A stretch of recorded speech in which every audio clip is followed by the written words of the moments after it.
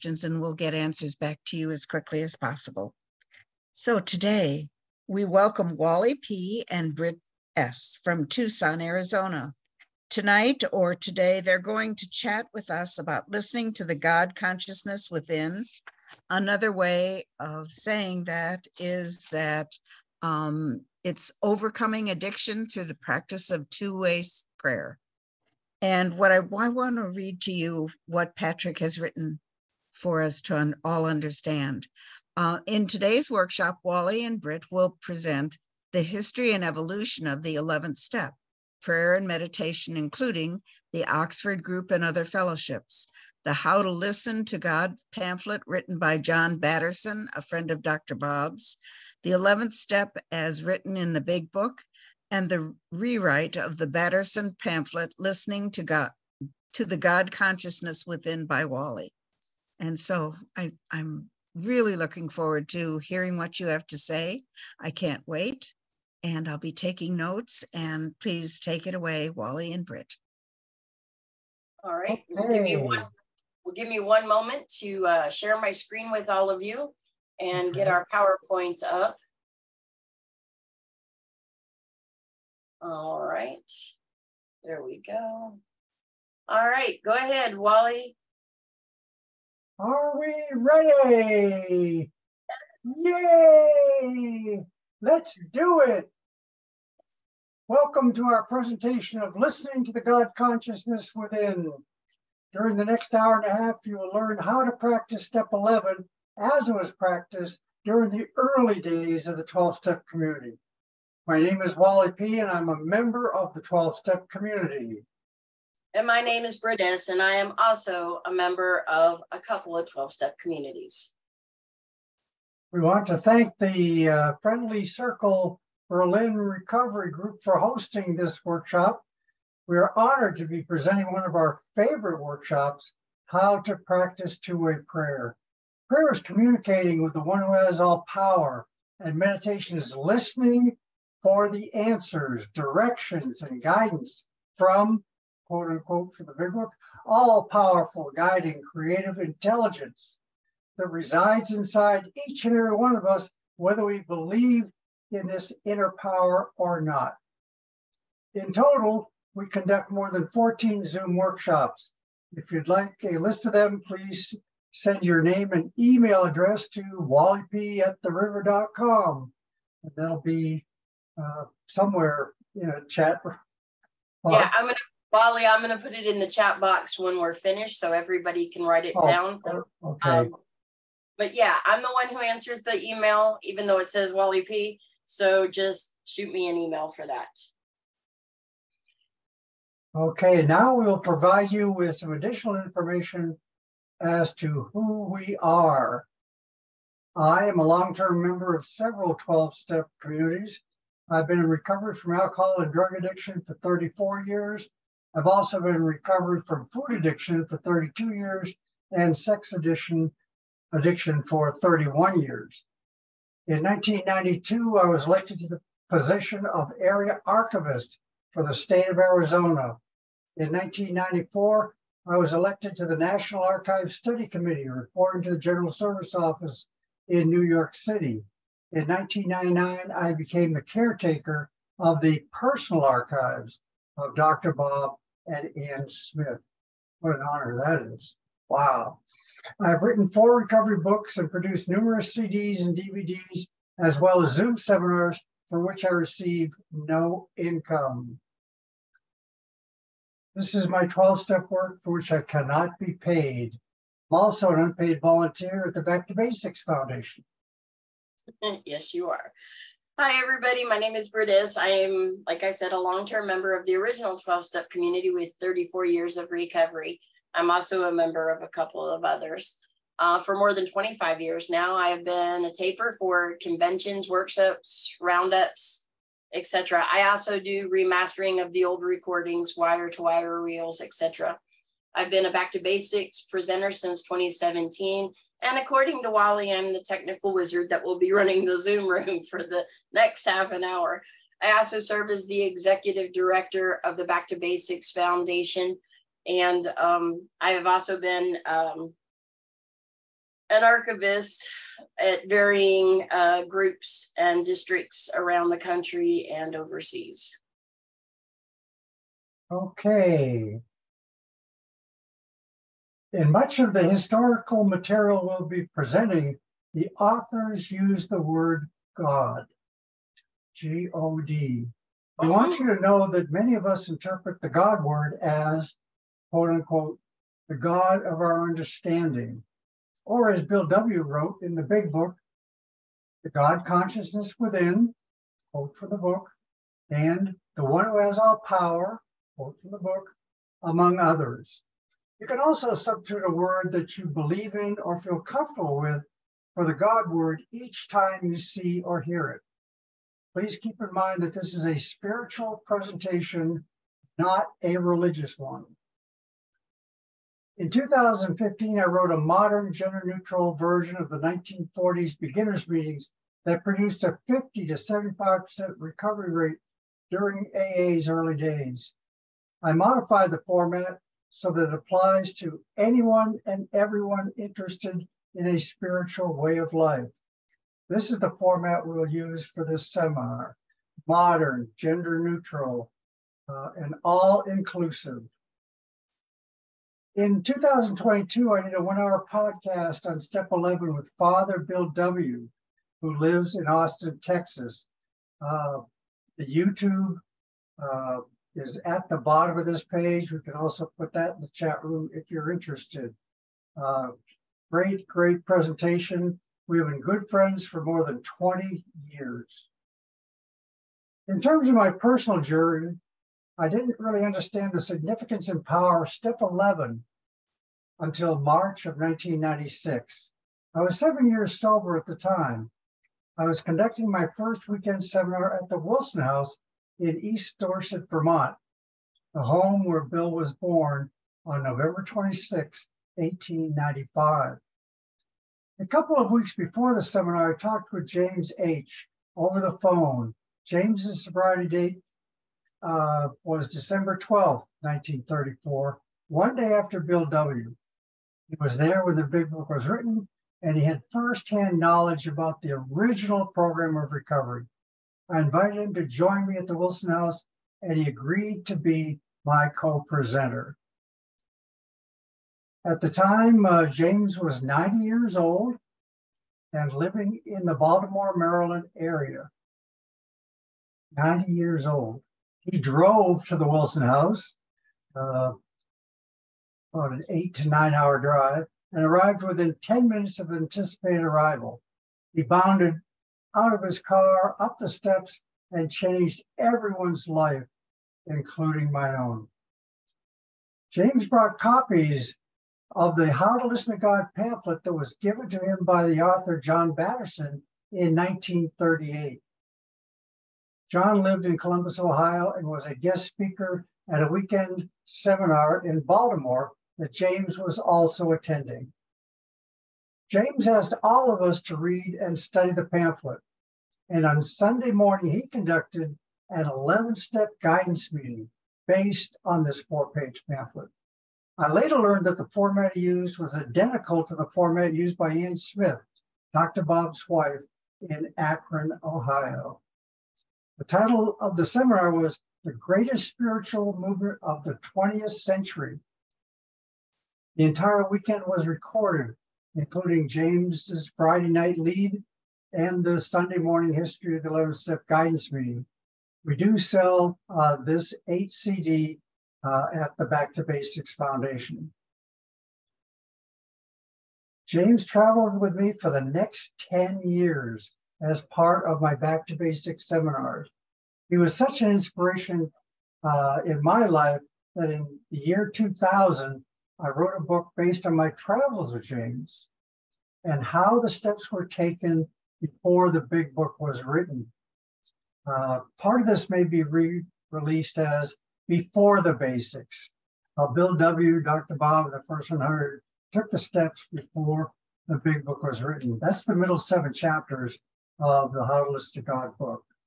And just a little side note about James. He died in 2006 at 100 years of age. and 71 years of sobriety, which I find inspiring and hope to achieve that goal. Yes, yes, yes. Somebody's going to do it. Somebody who came in early. Yeah, somebody like me who came in their teens or 20s will reach that and surpass it, I'm sure, someday. Okay, now let's look at the history of the 11th step. We're going to start with a book written in the late 1600s titled The Practice of the Presence of God. This book was required reading for the early members of AA in both Akron, Cleveland, and New York, among other cities. The book is based on a series of letters Brother Lawrence wrote and conversations he had while living in a Carmelite monastery in France. Brother Lawrence was a French commoner who, at the age of 18, had a conversion experience. Later, in 1649, he became a member of the Carmelite community. He spent much of his time working in the kitchen and thus became known as the monk of the pots and pans. He spent much of his time in the kitchen preparing meals and washing the dishes for the rest of the brothers. And we have a schematic that represents Brother Lawrence preparing the food for the other brothers and later washing all of their dishes. Brother Lawrence's one desire was to commune with God, which he did for his entire life. He provided the world with a gift of a way of life available to anyone who seeks to know God's peace and presence, that anyone, regardless of age or circumstance, can practice anywhere and at any time. Brother Lawrence stated that what he did, everyone can do. A person did not need any special theological training or knowledge to practice the presence of God. Now, again, the book is actually based on letters that he wrote to a friend of his outside the Carmelite community and were published upon Brother Lawrence's passing. Very short book, but extremely powerful. Now, these are some of the revolutionary statements Brother Lawrence made. Remember, he made these statements in the 17th century. Number one, we should establish ourselves in God's presence by continually conversing with God. Here, Brother Lawrence is talking about two-way prayer, AA's 11th step, which consists of prayer and meditation. Number two, we should give ourselves up to God and seek our satisfaction only by fulfilling God's will.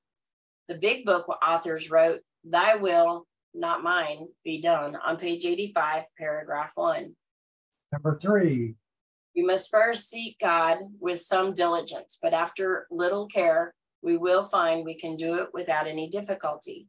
The Big Book authors wrote, what used to be the hunch or the occasional inspiration gradually becomes a working part of the mind, page 87. Number 4, we ought to act with God in the greatest simplicity, speaking to God frankly and plainly, and asking God's assistance in our affairs. This statement exemplifies AA's keep it simple philosophy.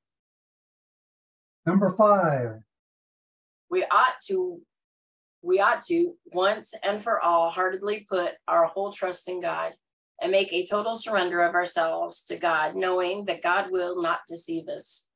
This is a summation of AA's surrender steps 1, 2, and 3. And number 6, let us seek him often by faith. He is within us. Seek him not elsewhere. The Big Book. This is a very, very important piece of information. We're talking about, as Bill wrote, the God consciousness within. The Big Book authors wrote, we found the great reality deep down within us. In the last analysis, it is only there that the one who has all power may be found. Page 55, paragraph 3. Now, another book that has to do with the Oxford Group. We want to read a passage from it. It's titled, "The Oxford Group, Its History and Significance." Many books have been written about the Oxford Group, the fellowship from which AA evolved. Please keep in mind that Bill W., Dr. Bob, James H., and many of the first 100 were members of the Oxford Group. So one of the quotes on guidance and quiet time reads as follows. A concept equal in importance to the changed life is that of guidance.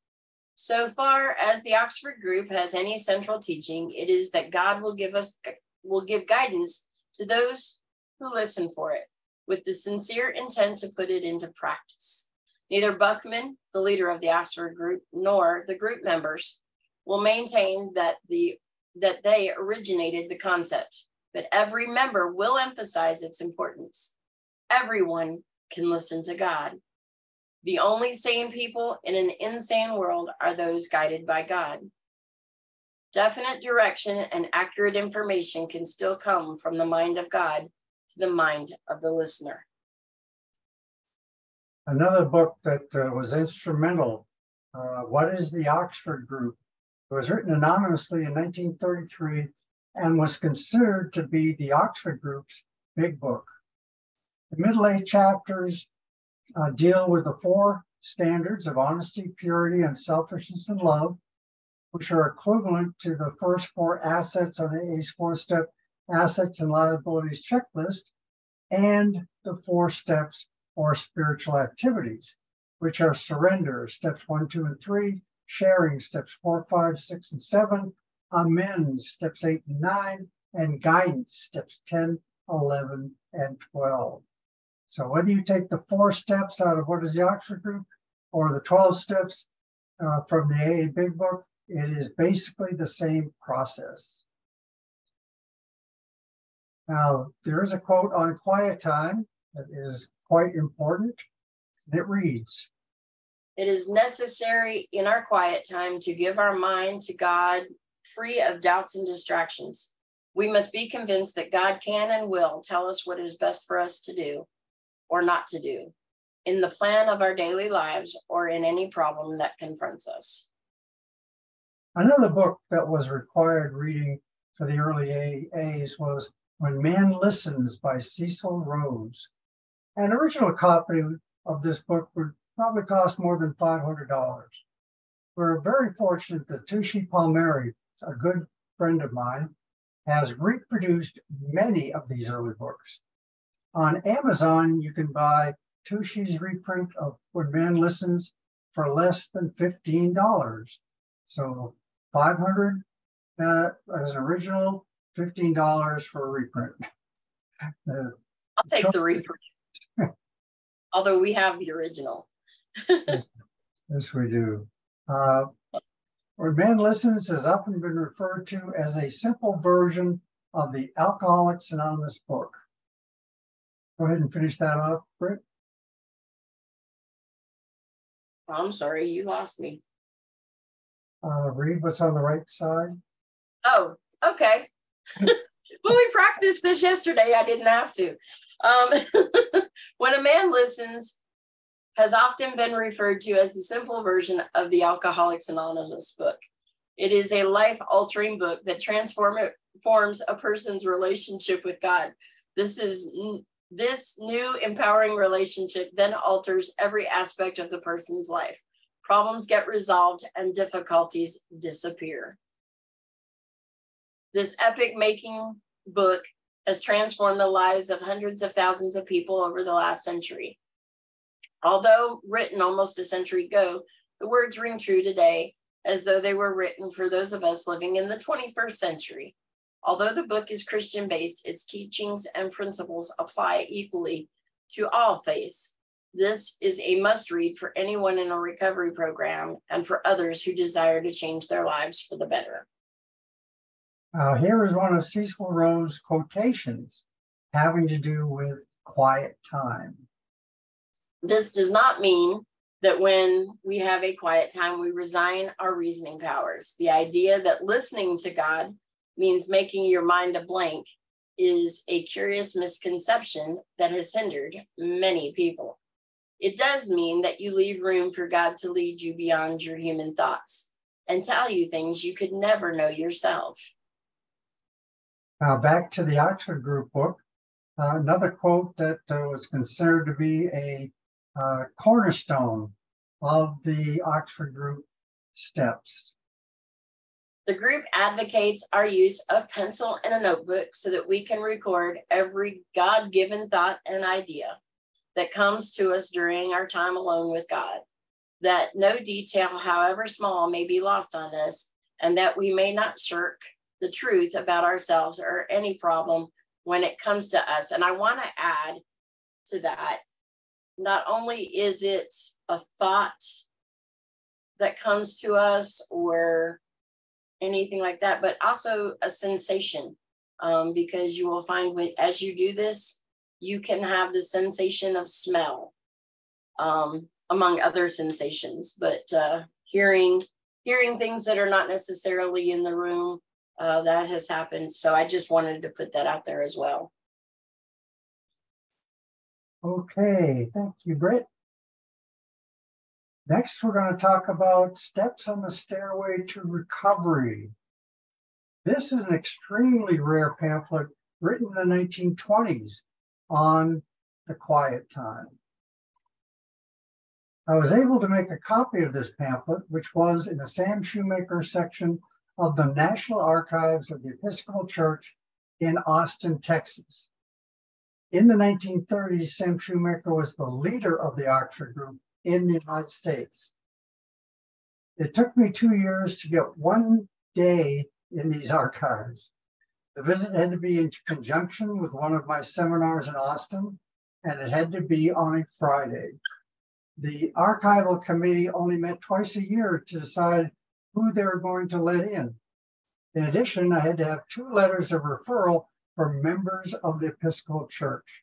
Father Bill W., the man I did the podcast with recently, was one of them. In just a second, I might have I think we might have a puppy outside. Sorry, one of the many gatekeepers, one of 6 actually gatekeepers we have here at the office. Yeah. Puppies. All right. I was able to make a copy of this pamphlet, which was in the Sam Shoemaker section of the National Archives of the Episcopal Church. In the 1930s, as I mentioned, Sam was the leader of the Oxford Group in the United States. Even though the pamphlet didn't identify an author, I personally believe it was written by Sam Shoemaker. Personal opinion. It was in one of the file folders identifying the material in Sam's desk at the Calvary Church in New York City. Sam was the minister there during the period of time the Big Book was written. Bill W. conducted much of his research for the Big Book in Sam's office because Sam had all the Oxford Group books on the shelves. I used 14 of them to write the How to Listen to God book. It was at least 25 to 30 books in total from that period of time. And Bill had access to all of them. Steps on the Stairway to Recovery describes a 6-step program that includes surrender, 4 standards of honesty, purity, unselfishness, and love, sharing, keeping the quiet time, obeying guidance, and helping others. We'll now read one of the quotations on quiet time from this pamphlet. Yeah, I do have some quotations here. The most difficult thing in the world is to listen, but it is the most productive. The quiet time emphasizes all of these elements: petition, realization, and listening. That is in the steps on the stairway, page 1. Another quote number 2. The quiet time has a genius all of its own. It brings us to a closer relationship with God within ourselves. It is a consequence of surrender. If we surrender our own will, we instinctively listen to God's will. And we cannot get God's guidance until we surrender our own ego. Life is very complex. Someone has said life is very easy until we begin to live it. We need much guidance. God provides it to us in the quiet time. As we need much guidance, we need much time to listen. Our guidance will be in proportion to the length of time and purity of our time alone with God. Steps on the Stairway, page 1 and 2. Sorry, just caught that. It's on the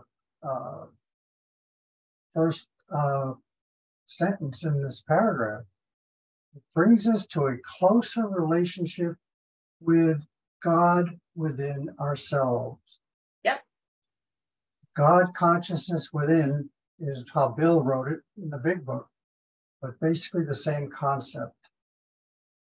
Slide number 3, or quote, quiet time quote number 3.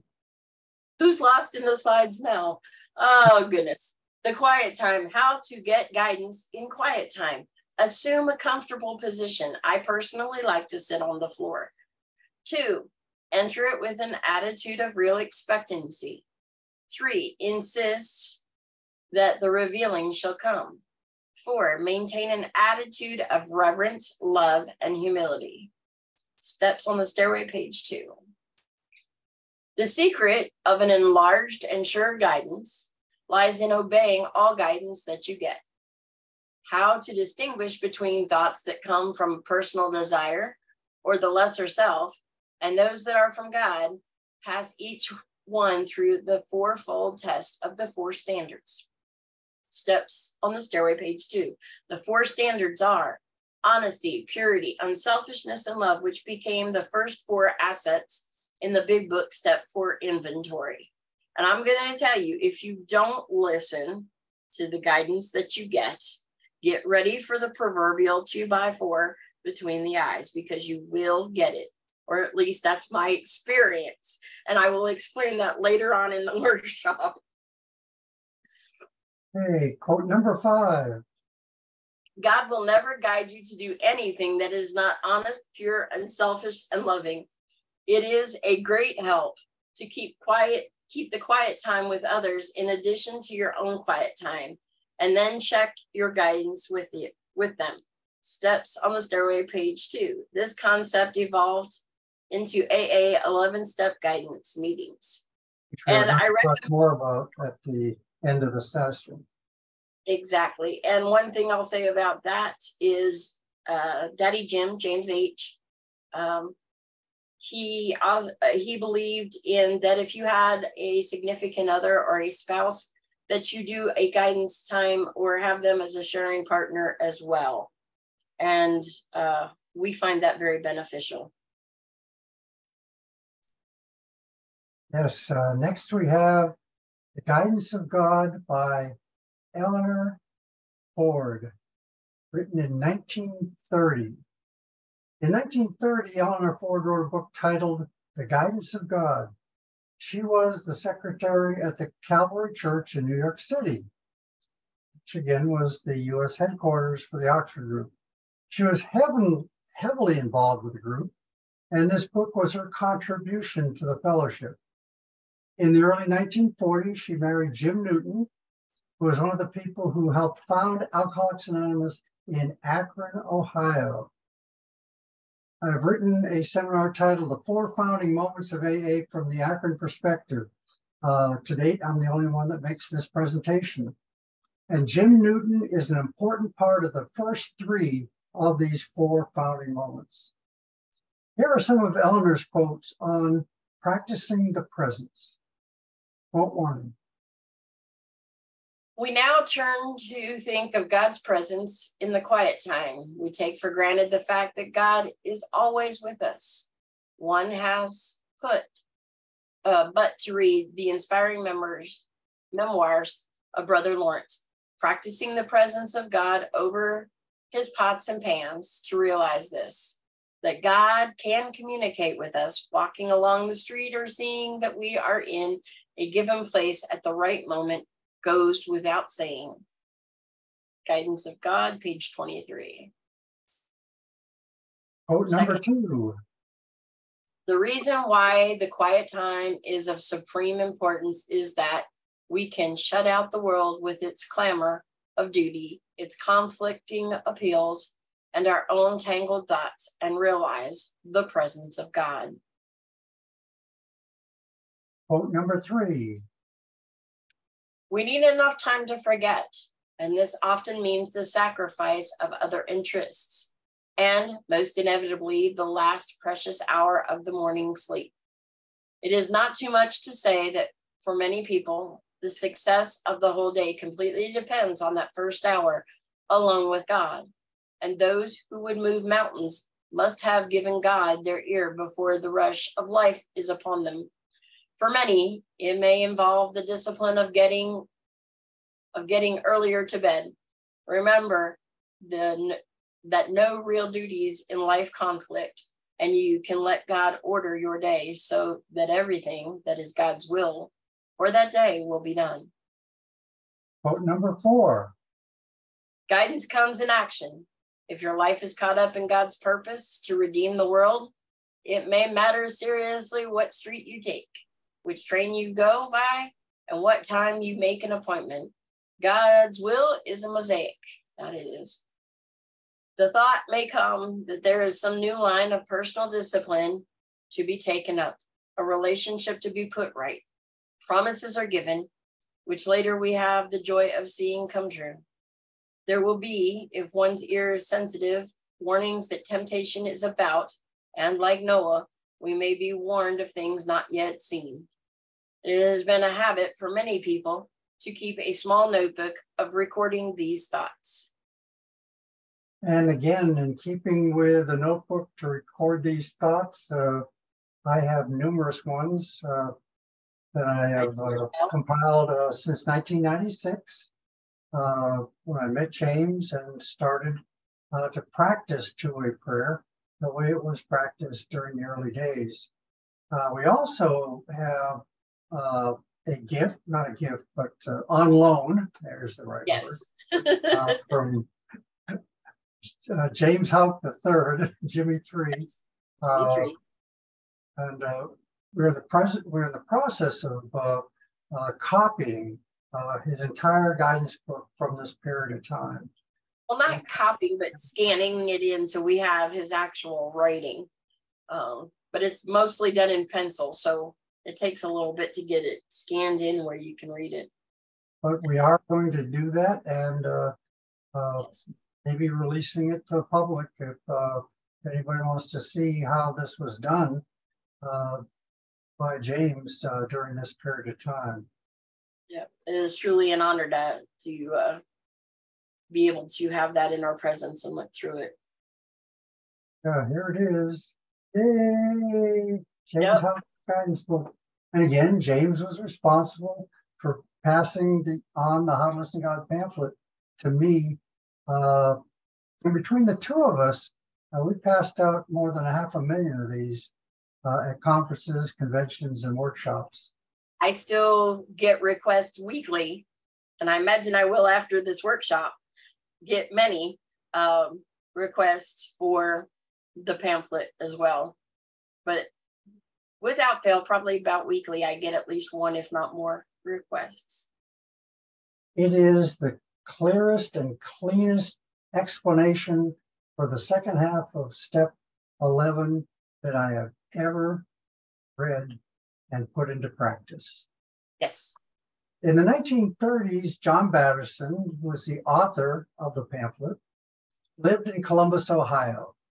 In the late 1990s, I conducted 5 days of research on the Benjamin Forbes archives housed at Ohio Wesleyan University, which was just north of Columbus. Again, 5 days of research. James Forbes was a prominent member of the Oxford group who had donated 16 boxes of archives to Ohio Wesleyan. Again, those boxes had never been opened from the 1970s when they were donated to the late 1990s. when I was the first person to actually open the boxes and copy much of the 16 pages, 16 boxes. Again, I have over 100,000 pages of archival materials in our personal archives, and a good bit of it, or some of it, actually came from Benjamin Forbes. On one of the afternoons that I was at Ohio Wesleyan, I met with John Batterson's nephew, Dr. Robert Batterson.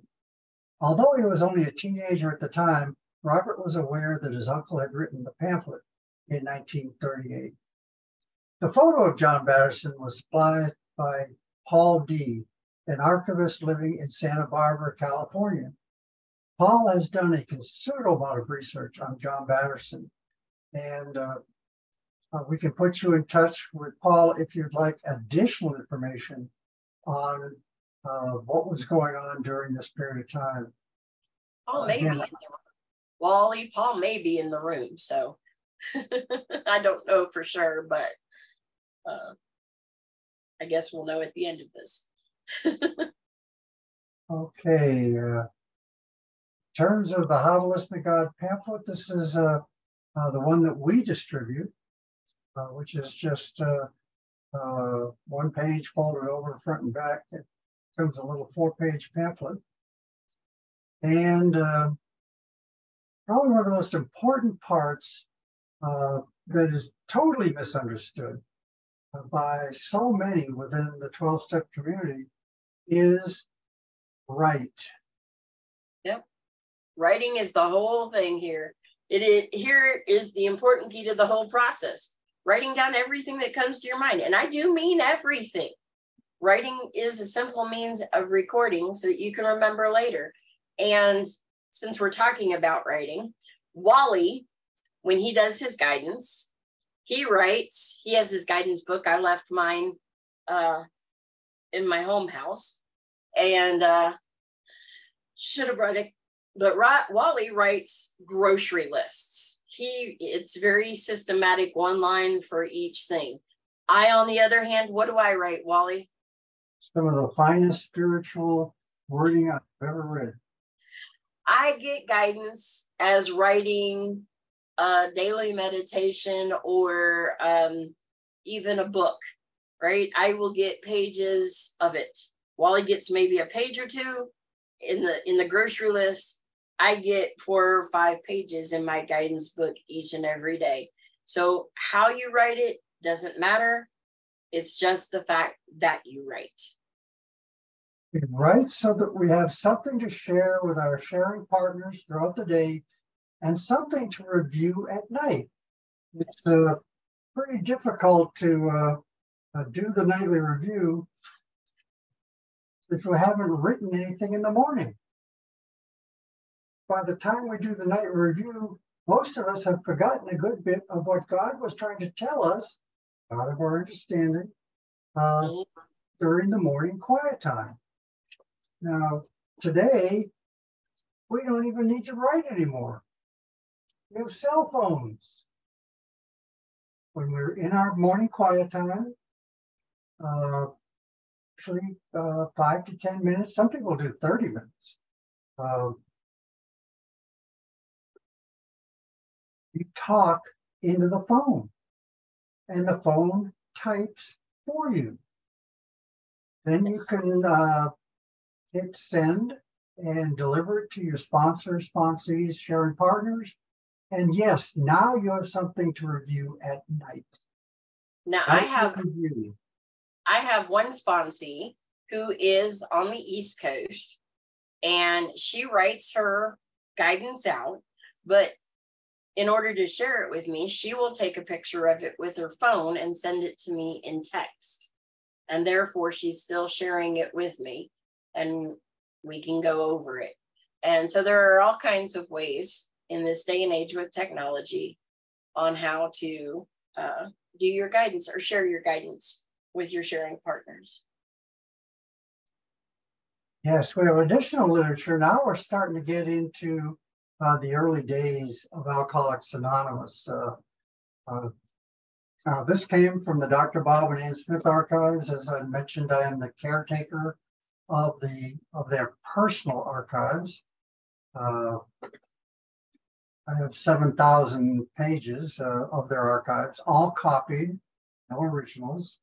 But this how to listen, again, is quite similar to much of what we've already presented to you in terms of how to listen. Quote number 1.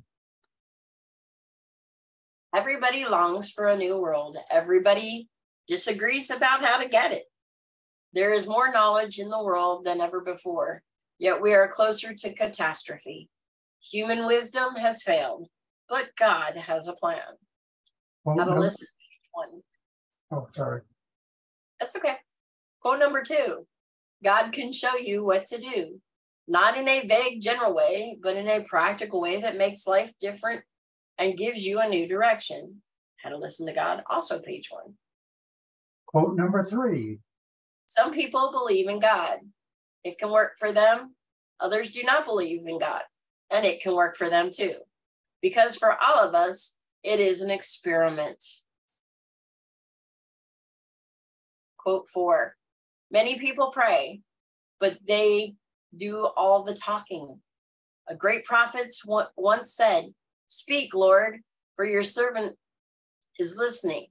Most people today, when they pray, say in effect, "Lord," or "Listen, Lord, for your servant is speaking." God gave us 2 ears and 1 mouth. So why don't we listen twice as much as we talk? Again, compliments of the Akron group in the early 1940s. Now we're going to take a walk through the Big Book of Alcoholics Anonymous, having to do with Step 11. Step 11 reads, Thought through prayer and meditation to improve our conscious contact with God as we understood God, praying only for the knowledge of God's will for us and the power to carry that out. Steve G. From Clare, Michigan, and myself spent 2 years putting together 26 references to guidance in the Big Book. 26 times guidance is mentioned. Again, front and center, very, very important. I want to start with the definition. To guide is defined as to lead, direct, influence, or regulate. 2 synonyms are to disclose and to show. Again, can make this handout available to you, all 26 references. We're just going to read a couple of them. Here is reference number 2. Reference number 2, there we go. I'll get there. There, I humbly offer myself to the one who has all power to lead and guide me in all of my affairs. I place myself unreservedly under the care and direction of this power. It is page 13, paragraph 2, lines 1 through 3, edited. And reference number 5. Underneath the material world and life as we see it, there is an all-powerful guiding creative intelligence. Page 49, lines 6 through 8. And reference number 12. In meditation, we ask the God consciousness within what we should do about each specific matter. The right answer will come if we want it. Page 69, paragraph 3, lines 6 through 8, edited. Reference number 13. We earnestly pray for the right ideal, for guidance in each questionable situation, for sanity, and for the strength to do the right thing. Page 70, paragraph 2, lines 1 through 4. Reference number 19. We usually conclude the period of meditation with a prayer that we be shown all through the day what our next step is to be, and that we be given whatever we need to take care of such problems. Page 87, paragraph 1, lines 1 through 4, edited. And reference number 25. Our book is meant to be suggestive only. We realize we know only a little. The one who has all power will constantly disclose more to you and to us. Page 164, paragraph 2, lines 1 through 3. Now we're going to move ahead. We're going to be utilizing the fourth edition of the Big Book for some concepts that I have incorporated, and Brit has also, into our seminars in terms of a very, very important concept. Which voice are you listening to? The voice of addiction or the voice of recovery? To tell the difference between these two voices are in steps 4, 10, and 11. Our 2 inventory steps and our prayer and meditation step. Brit, would you please read the actual quotations? Where had we been selfish, dishonest, resentful, and frightened? Big Book, page 67, paragraph 2, lines 3 and 4, edited. 10th step test, I'll get there. Continue to watch for selfishness, dishonesty, resentment, and fear. Big Book, page 84, paragraph 2, lines 8 and 9, edited. And the 11th step test, where were we resentful, selfish, dishonest, or afraid? The Big Book, page 86, paragraph 1, lines 2 and 3, edited. Yes, a very, very important concept. In terms of the pioneers, they would utilize this test to separate self-will from God's will, to separate liabilities from assets, the 4-step inventory described on page 64 of the Big Book. Not the columns on page 65. They weren't even used until the 1970s, because nobody knew how to do them. But the assets and liabilities checklists came directly from the Oxford group. And as I mentioned, many of the pioneers were members of the Oxford group. There's actually a 4-step inventory assets and liabilities checklist that James did in 1935, which is included as one of his day's guidance. Wow. Let's start with the passages from the Big Book on awakening. On awakening, let us think about the 24 hours ahead. We consider our plans for the day. Before we begin, we ask the one who has all power to direct our thinking, especially asking it be divorced from self-pity, dishonest, or self-seeking motives. Big Book, page 86, paragraph 2, lines 1 through 5, edited. Now let's look at page 87, lines 1 through 9. What used to be the hunch or the occasional inspiration gradually becomes a working part of the mind. Being still inexperienced and having just made conscious contact, it is not probable that we are going to be inspired at all times. We might pay for this presumption in all sorts of absurd actions and ideas. Nevertheless, we find that our thinking will, as time passes, be more and more on the plane of inspiration. We come to rely upon it. Big Book, page 87, lines 1 through 9. Now let's look at page 86, paragraph 3, lines 1 through 6. In thinking about our day, we may face indecision. We may not be able to determine which course to take. Here, we ask for inspiration, an intuitive thought, or a decision. We relax and take it easy. We don't struggle. We are often surprised how the right answers come after we have tried this for a while. Next, we're given directions on what to do throughout the day. Throughout the day, we pause when agitated or doubtful and ask for the right thought or action.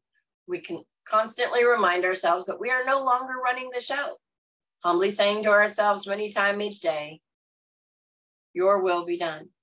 We are then in much less danger of excitement, fear, anger, worry, self-pity, or foolish decisions. We become much more efficient. We do not tire so easily, for we are not burning up up energy foolishly as we did when we were trying to arrange life to suit ourselves. It works. It really does. Page 87, paragraph 3, lines 1 through 3, and page 88, lines 1 through 7, paragraph 1, line 1, edited. And finally, we look at what we do when we retire.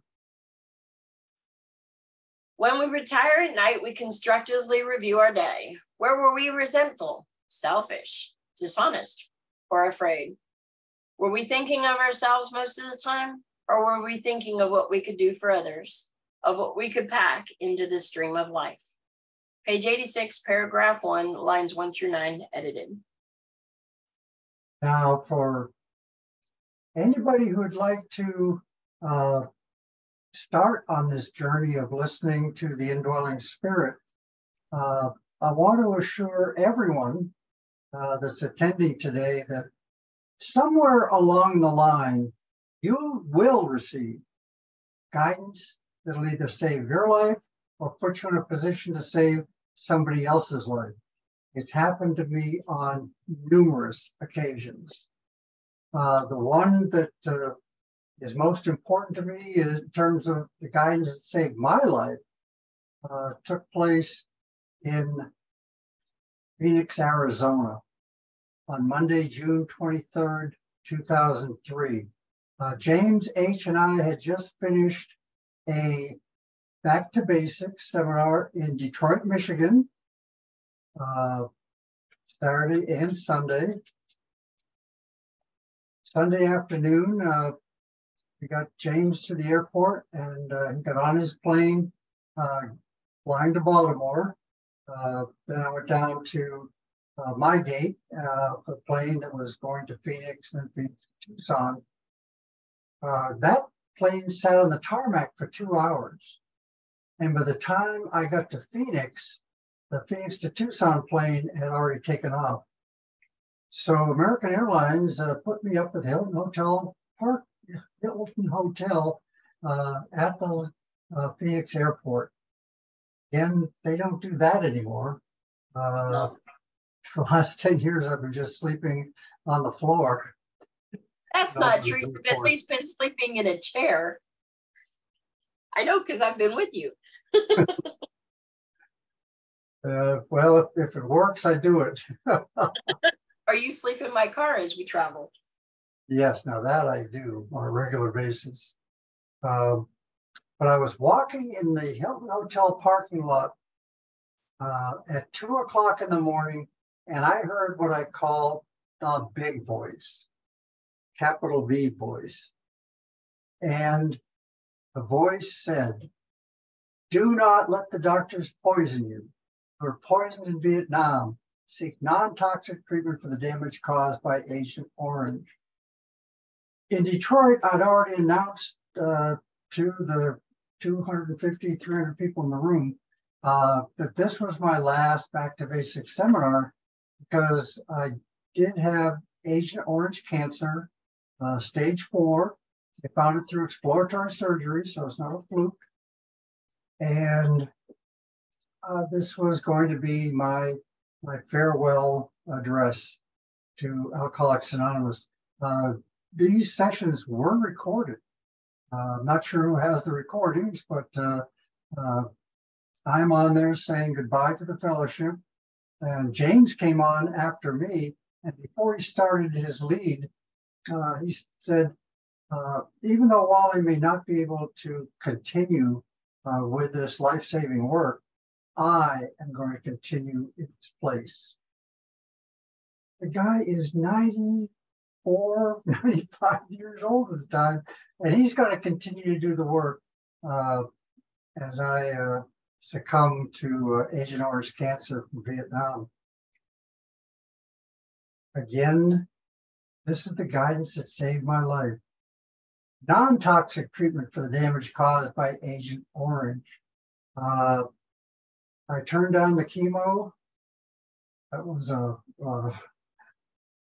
real opportunity to trust the guidance. The oncologist at the VA said, if you're turning down the chemo, we don't even need to see you anymore. So just go home and enjoy the last few weeks, maybe a couple months of your life. And when you're ready, come see us, because we have a bed waiting for you in hospice. So at least they gave me that option. You were poisoned in Vietnam. What does that mean? Sharing this with sharing partners. Every one of them said, we'll go down to the VA and see if they're willing to fess up. Well, they weren't willing to fess up until 2002. This is now 2003. It was a one-page Agent Orange survey, which I filled out in just a few minutes and submitted it. And 2 months later, I was declared a 100% Vietnam War veteran because of Agent Orange. The very sad part of that is 95% of the vets from Vietnam had to die before the VA started granting benefits for Agent Orange poisoning. Do not let the doctors poison you. I turned down the chemo. And I did get 3 doctors. One was the VA, the second one was the University of Arizona, the third one was Arizona Oncology, and they pretty much said the same thing, that 6 months to a year to live. But again, by not letting the doctors poison me, and this is just for me, this is my guidance, not saying this for anybody else attending today, but I did turn down the chemo. I was placed on over 100 prayer lists. And my Agent Orange cancer, as I said, they found it through exploratory surgery. They found me by opening me up. They found it by opening me up. And it infected lymph nodes surrounding my large intestine.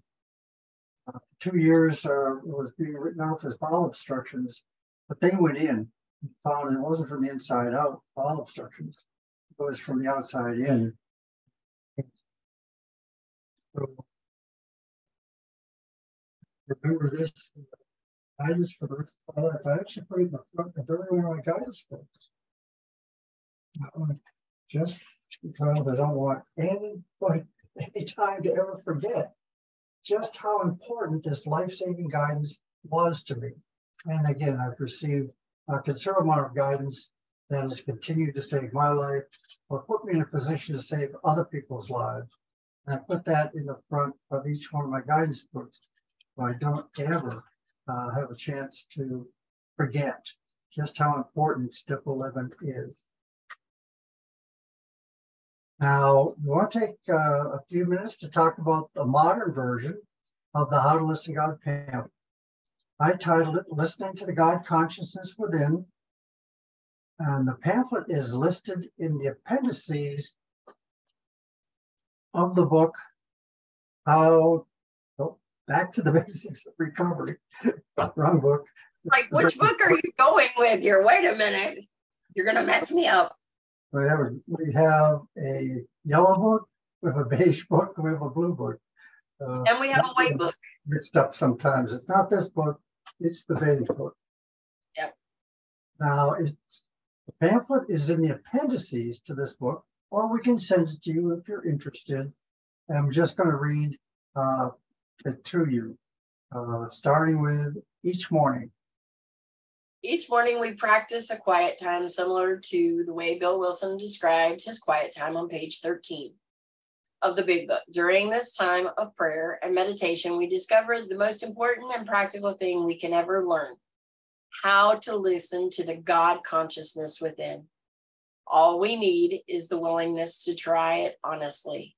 Every person who has done this consistently and sincerely has found that it really works. Okay, 1, set aside time to meditate. Go ahead and flip. Oops, okay, next one. There you go.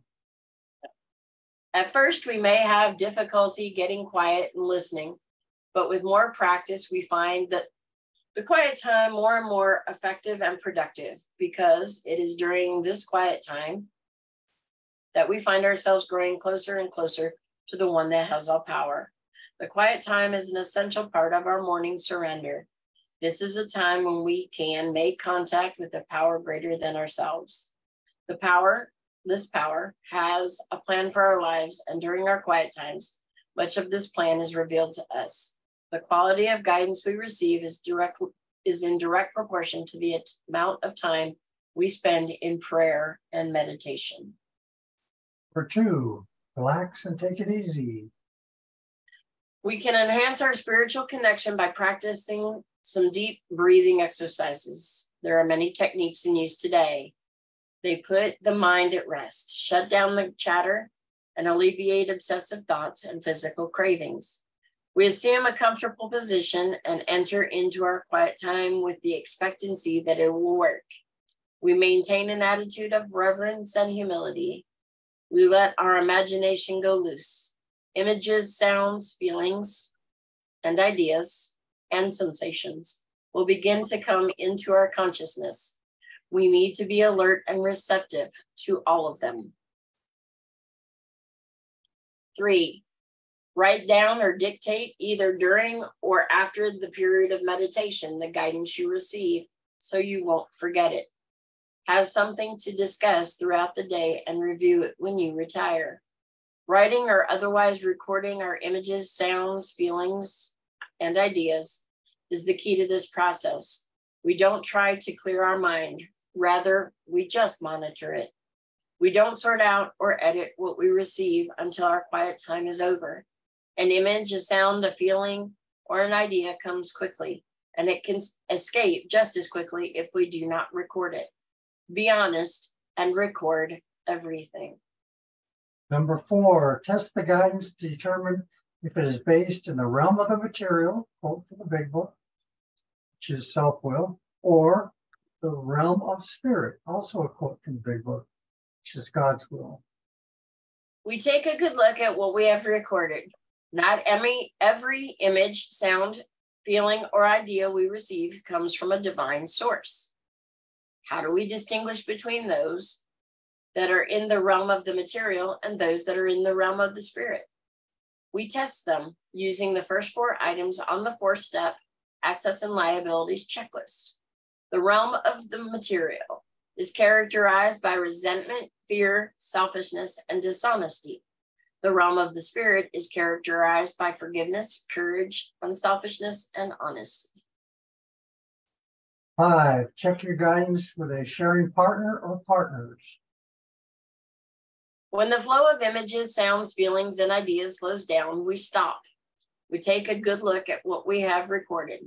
Then we discuss our guidance with those who are also regularly practicing two-way prayer. We talk over what we have recorded because more light comes in through 2 windows than 1. And that's actually a quote from the original How to Listen to God Pamphlet, written in 1938. 6, follow through with the guidance that passes the test of forgiveness, courage, unselfishness, and honesty. We carry out the guidance that appears to us and others to be based on the realm of spirit, but we cannot be completely sure of guidance until we go through with it. A rudder will not guide a boat until the boat is moving. Very often, the results will convince us that we are on the right track. Keep in mind that the God consciousness within will never guide us to do anything that does not pass the test of forgiveness, courage, unselfishness, and honesty. Now we're going to look at an 11-step guidance meeting format and readings. Again, 1-page handout, 4 pages, front and back, folded over. And this meeting format has been put into place hundreds and hundreds of groups throughout the United States and Canada and around the world. We are going to look at the format. The format is as follows. Brit, I'd like for you to read the format. Procedure for listening. To be read before the meeting.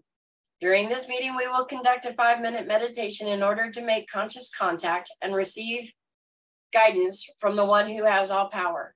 Guidance can take the form of images, thoughts, feelings, and ideas.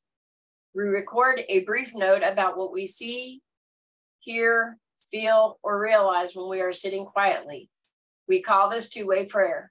We share the guidance we believe passes the tests of forgiveness, courage, unselfishness, and honesty, and guidance we feel comfortable sharing with other members of the group. As we hear others share their guidance, we make a note of anything that is especially meaningful to us. When we receive guidance through another person or persons, we call this three-way prayer. The 11th step guidance meeting format. Good morning or afternoon or evening, depending on where you are and when you're doing this. My name is, and I welcome you to our 11th step guidance meeting. This meeting is open to anyone and everyone seeking a spiritual way of life.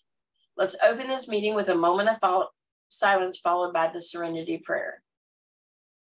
Optional, to cover meeting expenses, we will now pass the basket. I have asked to read the third paragraph on page 86 of the big book, and I have asked to read today's daily meditation. We will now sit in silence for 5 minutes in order to listen to and record our guidance. You can use the blank lines on the sheet of paper we handed you when you entered the room to record your images, thoughts, feelings, and ideas you receive. The 5 minutes of silence. If anyone needs more time, please raise your hand. We will now go through the room.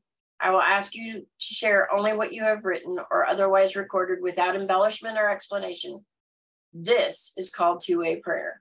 If you have not recorded anything, please pass. I also ask that you identify yourself by your first name only. The sharing of two-way prayer.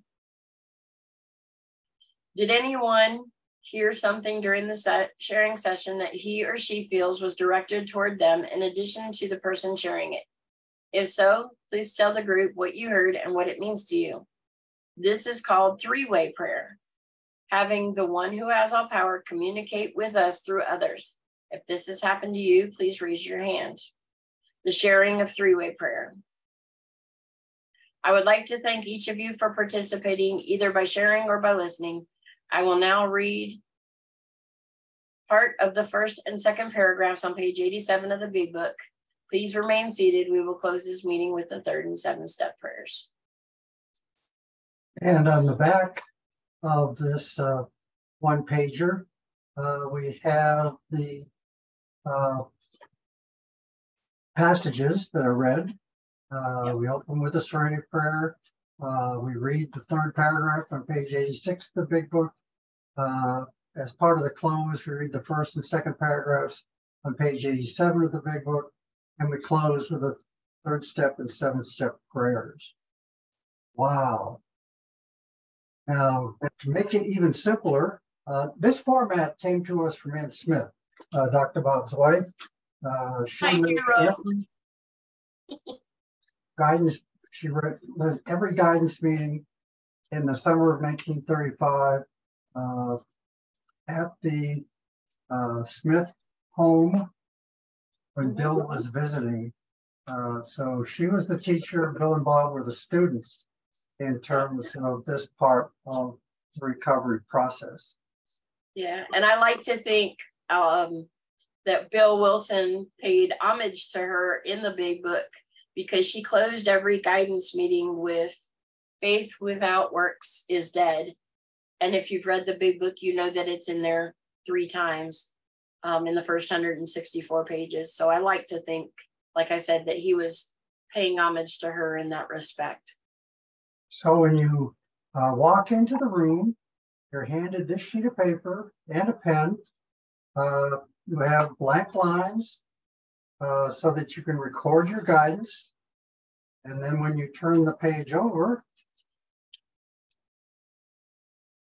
you have the readings and additional blank lines to record two-way and three-way prayer. So very simple, very straightforward.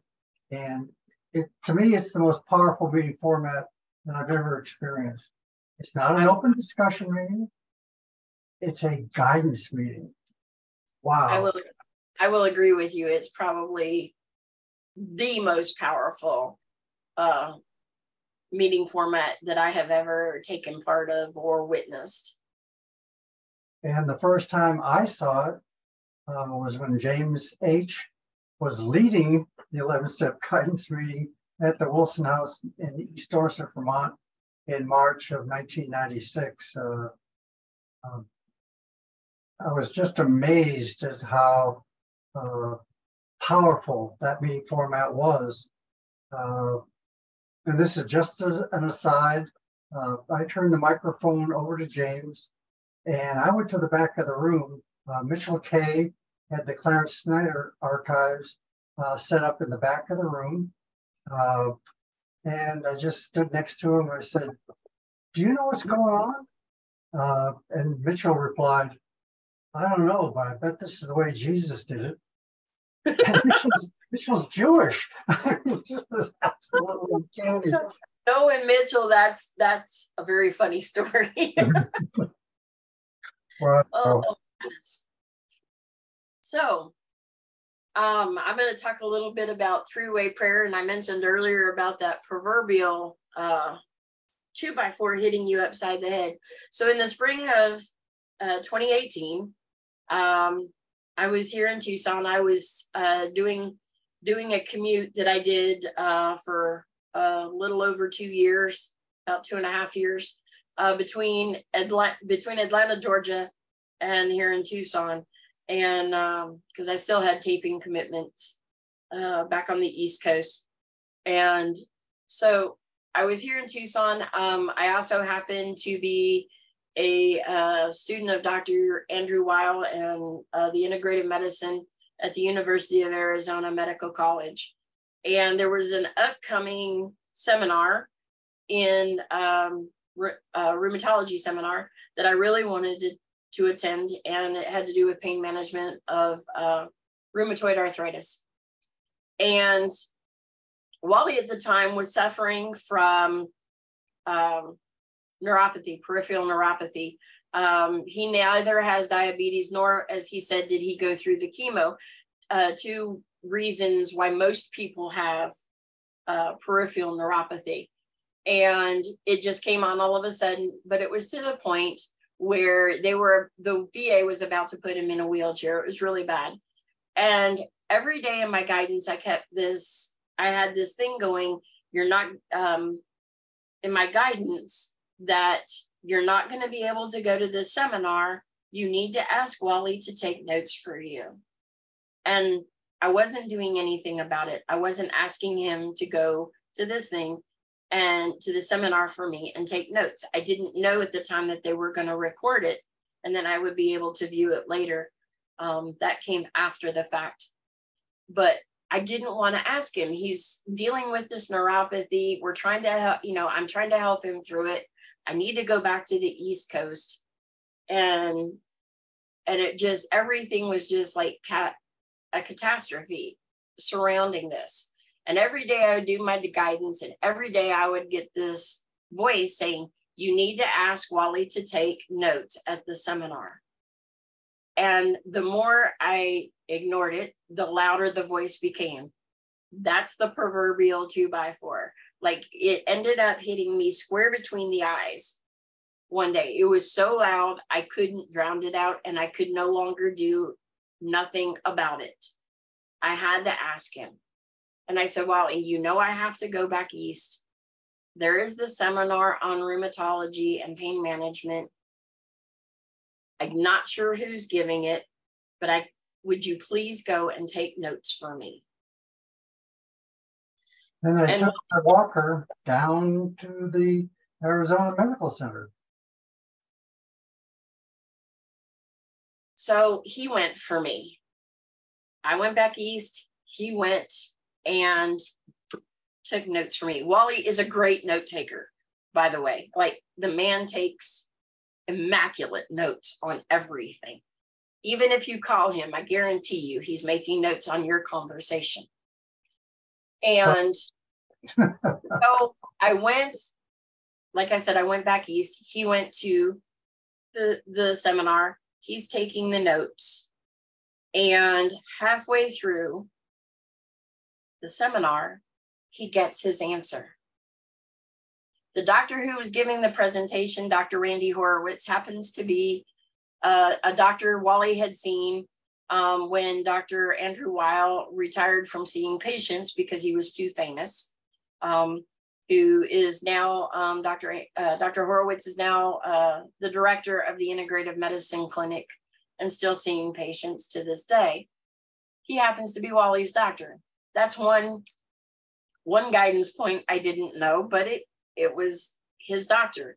And his doctor tells him for neuropathy, you need to take alpha lipoic acid. It's a daily supplement. Wally got his answer. This is the three-way prayer. He got the answer he needed. He came home. He got some alpha lipoic acid. He started taking it. It comes in capsules. He started taking it. And from that day to this, he doesn't have any neuropathy. It completely went away. Now, if he stops taking it, it will come back. He's tried that. But to keep it at bay and away, he takes that daily supplement. And that is the three-way prayer. God worked through me because of something I actually needed or thought I needed to get him to a place where he got the answer he needed to take care of his medical situation. Kind of weird how three-way prayer works, but if you don't believe and you see that happen, it will make you a believer real quick.